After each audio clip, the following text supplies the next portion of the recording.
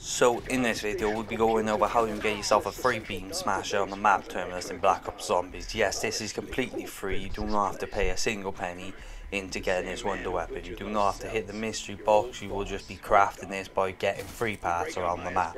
But in order to get these free parts you will have to complete a series of tasks. So first thing you're going to want to do is power up the map, and basically, well, you should know how to do this. The map indicates you how to do this anyway, so just follow what the map is basically instructing you to do by turning on these power generators.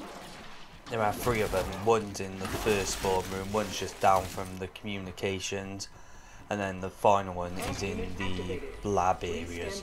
So once you've turned all 3 of these on and powered them up and defended them for the 30 seconds, then you will want to come down here, jump down here, and basically get the pack-a-punch lift out of the water.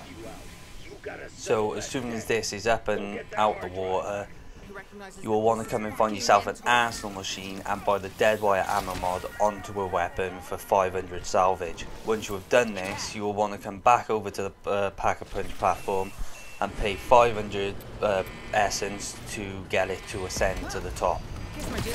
Now when it is ascending to the top, there are 3 power boxes you are going to have to shoot with your dead wire ammo mod weapon. So the first one can be found in this window. Just shoot it and it will move over to this one just on the left of you, and then to this one at the top.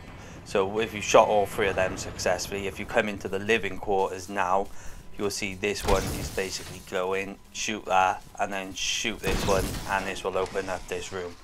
Kill this zombie and this will drop a fob. Just pick up this fob and we can move to the next part. So there are 3 computers around the map. So the first one is down by the docks. Come down to you, interact with this one. This one is X, so note this symbol down, or you can note it down later, it's up to you. This one is Y, and then this one, well, that one is in the storage areas, and then the next one is just up in the communications. Interact with that, and then you want to make your way over to the C tower. Once in the C tower, if you come over into the corner of the room, you will see a briefcase with a hand attached to it. Open it up and take the item out of it, and we will be able to move to the next part. So come back to the room we just opened, interact with this computer, and you'll see the item we just picked up is now placed into you. Now if you interact with it, it will tell you to enter a code. So down in the description there will be a link to this website. Input the code that you can see on the computer screen, on the notepad, on the sticky notes. Input them onto you and this will give you the code. So once you've got your code, obviously it's different. It will be a different code for your game than it is for mine, so make sure you're not copying the same code I'm doing, because you might have a different code. But like I said, just input the X, Y and Z symbols you have in your game and it will give you a code. Just input that then.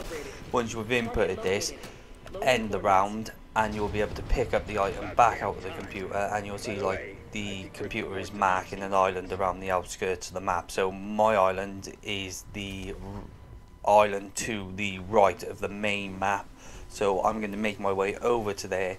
Once you get here, you'll see like this blue sort of like orb thing glowing on the actual island. You're going to want to come up to it, interact with it, and now a load of zombies are going to start spawning. So the aim of this is basically, this orb is going to strike certain zombies, and you'll know what zombies have been basically struck because they will be glowing the same colour as the orb. So obviously this orb being blue, and you can see this zombie here is basically glowing blue. Sometimes if you've got the dead wire ammo mod, this one can get confused for that, but once you have killed the zombie that is glowing, go up to it and the blue bit that is on the floor, interact with it, and you will have to walk this blue orb back into the bigger blue orb. Once you have repeated this for 2 to 3 times, you'll be able to pick the item back up on the floor and you will move on to the next island. So for me, the next island was the very bottom island of the map. So as you can see, this one is green, so you'll need to wait for this orb to strike zombies, and then obviously the one that is glowing green, you'll have to kill that and then pick up the orb off the floor, walk it back over to the bigger orb and repeat again until the orb is basically disappeared. So wait for it to strike another zombie, kill that zombie, pick it up and walk it back into the orb, and then pick up the item off the floor again.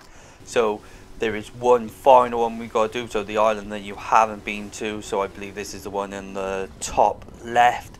Come over to that one. This time it's a purple one. Interact with it again. You'll place the item back onto the floor underneath the orb. Kill the zombie that is struck by the orb. Walk it back over to the orb until you basically have flash of white now. Pick up the item again, and then you can come over to the room that we originally opened with the dead wire ammo mod, and you'll be able to craft yourself a free beam smasher.